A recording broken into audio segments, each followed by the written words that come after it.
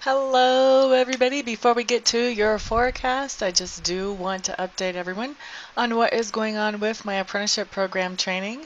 We are now at 21.9% of goal. Thank you to everybody who has donated this week. I do appreciate it from the bottom of my heart. And I know that we will get there, that all the money will come in at the right time as it's supposed to, and that we will have the interactions that we need to when the time is right. So looking forward to getting to meet and work with all of you, looking forward to being able to give you my gift back to you, that Reiki, and just really excited that things are just moving forward. So, on to your readings. Hello there, Aries. Thank you so much for stopping by for your weekly tarot video forecast for the week of August 15th through the 21st. On Monday, what you guys have showing up is... Sorry, for a second there was a little different something that showed up on the screen, and I was like, were we not recording already? Darn it. So apparently we were. So anyway, for Monday, what you guys have coming up, Aries, is the Magician. The Magician card just tells me that Monday is going to be a really good day for you to manifest the things that you want. So taking what you have and making it into what you want. This might be a good day to go in and talk to the boss about a raise or a bonus, or maybe putting you on to a new project that you would like to be a part of, or something along those lines. This can also be a day about manifesting something into your life that you've wanted for a long time, and now that's starting to show up. Whenever you look at it, it's a very auspicious card. It means you're going to have a good day, and you're going to be bringing something about that you have been wanting in your life, and probably that you've been wanting in your life for a while. All right, so let's move on to Tuesday. Aries, here you have the Nine of Swords showing up in reverse. And the Nine of Swords in reverse is just telling me that there was something that had been having you stressed out to the point you probably were having a hard time focusing on your everyday responsibilities, probably also having a hard time sleeping. Now something has happened with that situation, so you're no longer so focused on it. You're no longer so stressed out about it. Either something has happened inside the situation itself that has changed so that it's just not triggering you the way that it was before, or you've done some healing on either a psychological or a spiritual level to make it so that that doesn't trigger you some more, even though the actual situation may still be exactly the same. Either way that happens, it's a relief not to be under that much stress. So I'm glad to see that come in for you on Tuesday. Now on Wednesday, we have the Judgment card coming up. And the Judgment card can really talk about rebirth. So this is rebirth of something old. This can be a project that maybe you had kind of put to the back of the closet, so to speak, or something that you had just, you maybe started it and it just wasn't good timing. You had too much other stuff on your plate. This can be pulling that out and getting going with it again. This can also be a situation where you're making a decision that affects not only you but several other people as well, and so you're trying to use good judgment. You're trying to make as good a quality decision as you can so that as many people as possible will be affected in a positive way by whatever decision that you are making. So either way, that can come up either way, and so for some of you it'll come up one way and for some of you another, Aries. Then looking at Thursday, what we have is the Two of Swords showing up in reverse. Two of Swords in reverse is procrastination about a decision. And this can be a decision about some kind of inner turmoil. You could have a couple of opposing views that you're holding within yourself, and you're trying to figure out which one is actually correct. But this can also be turmoil between a couple of people, and they're kind of asking you to choose one over the other, or a couple of companies, or a couple of groups of people. But there's something here about a decision that you're trying to make, and you're trying to be as fair as you possibly can with this decision. When the card comes in reverse like this, you're having trouble really making that decision, and it may be that you're not getting as much information as you would like to feel like you can make an educated decision here. But because you are having trouble making that decision, It's just something that you're procrastinating with, you're putting off, you're trying to wait till the last minute to really come down and give an answer on whatever this is on Thursday. Friday, what we have coming up is the Nine of Coins.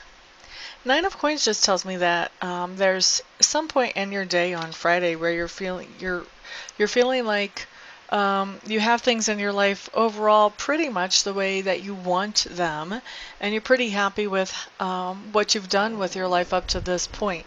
Now, of course, there are always things that we want to improve, we want to change, we're always expanding and growing, at least hopefully we are. And so I'm not saying that everything is exactly the way you want it and you've come to your destination, but you're just feeling like what you've done so far is good, even if it's just a start.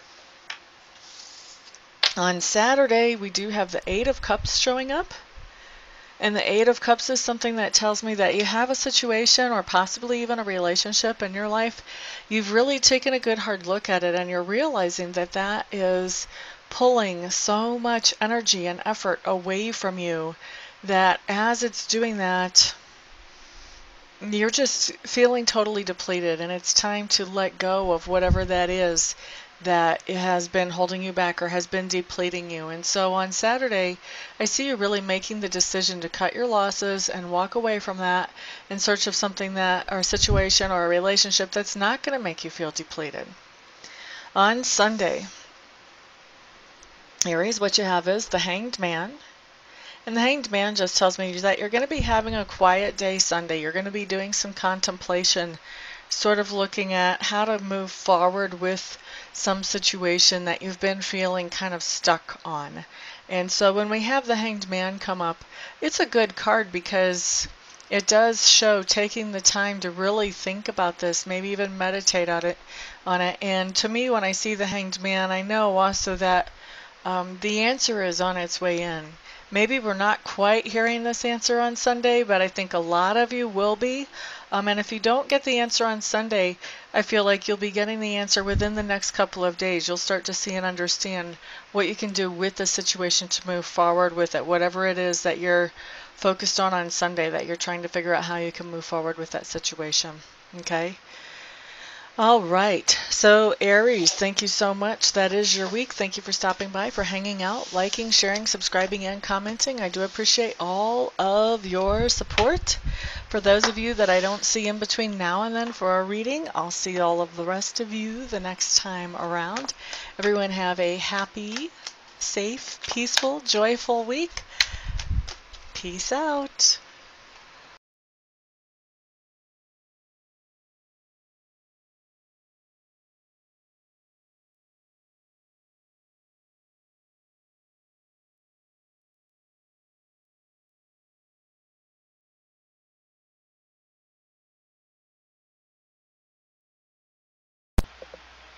Hello everybody, this is Amista, and I am coming to you today with something completely different than what you've ever seen here before, completely different than what I ever thought I would do.